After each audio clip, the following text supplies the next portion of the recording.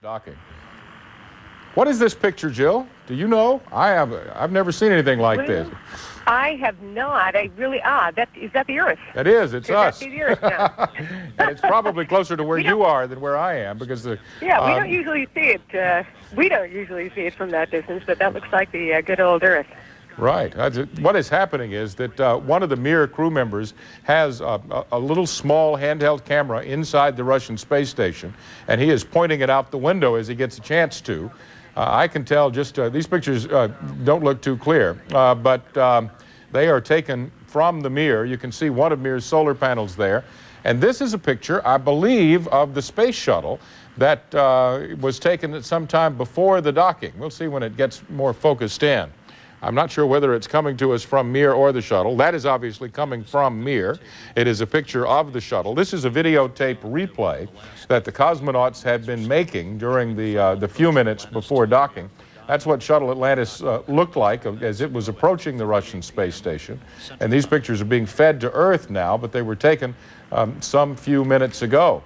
And it's quite a sight. It must be for Michael Foale, who is looking out the window of the MIR space station as his ride home came up from beneath him. It must have been quite a thing for him to see. We are hearing on our NASA communications channel that the docking is proceeding normally. The two ships have touched now. There is a procedure that takes 5 to 7 minutes for the two ships to have what they call a hard docking.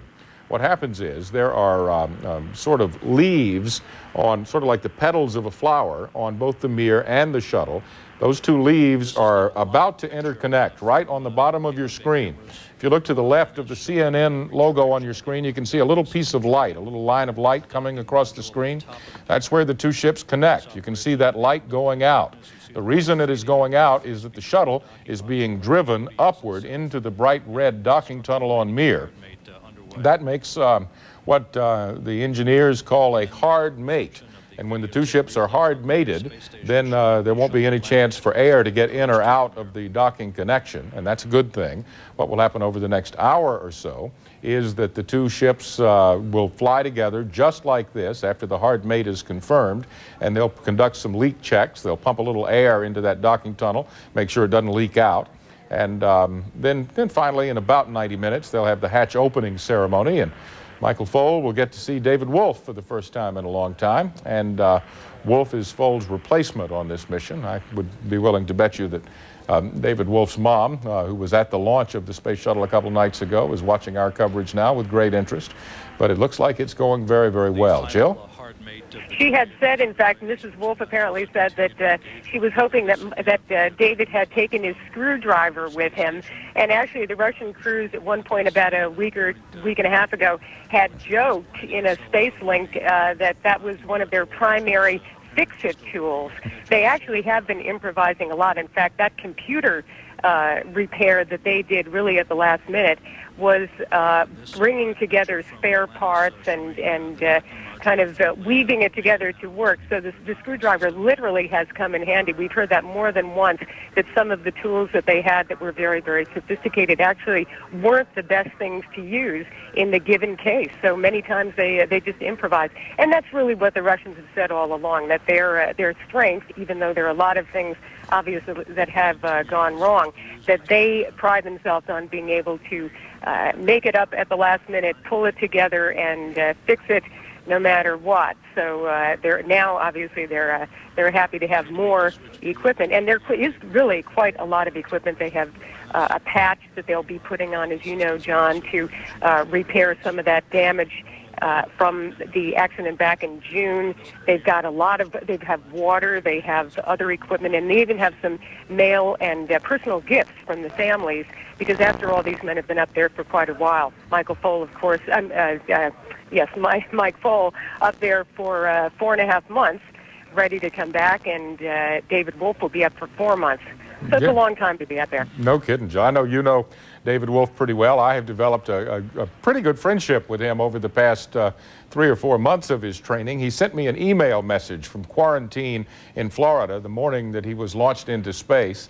And in this message, he said, it is so important that people all over the earth understand how good it is to have a space program where human beings get to fly in space. And he gave you and the Cable News Network and even me an atta person for trying to tell that story to our viewers around the world. Let's listen in to NASA commentator Rob Navius and see how things are going. Rehearsal of rendezvous and docking techniques to the MIR.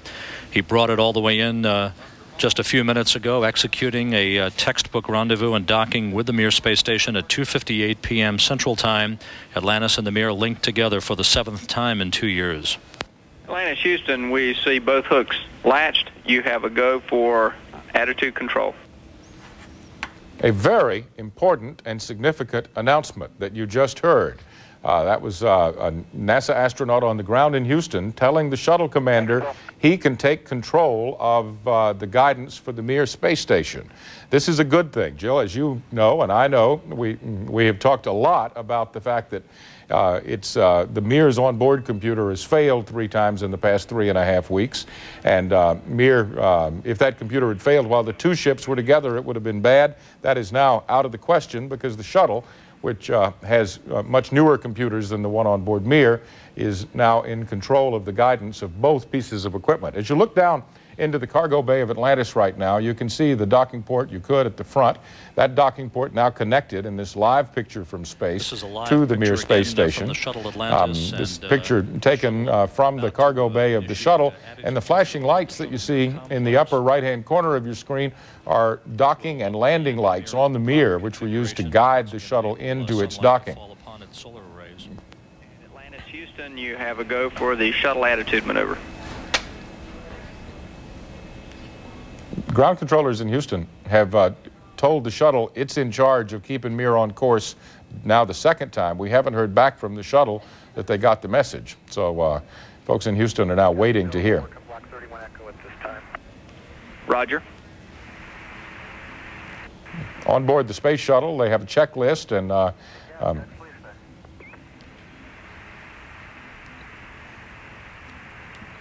they are at step 31E on that checklist. I don't have it in front of me, but it may well have something to do with the shuttle taking over attitude control of the now MIR Atlantis combination as it floats through space.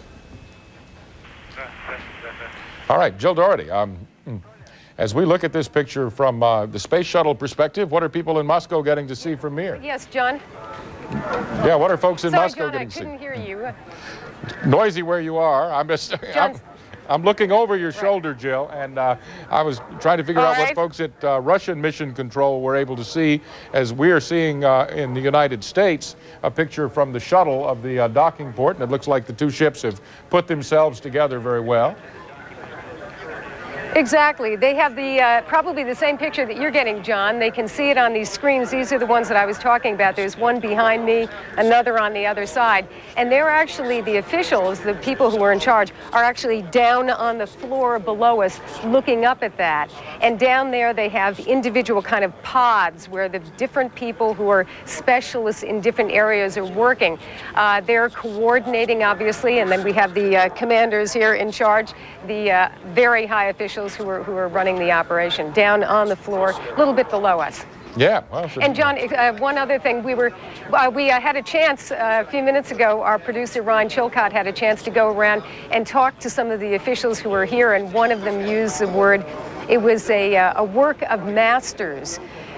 Bringing those 2 ships together. So I guess they are pretty happy about how it went.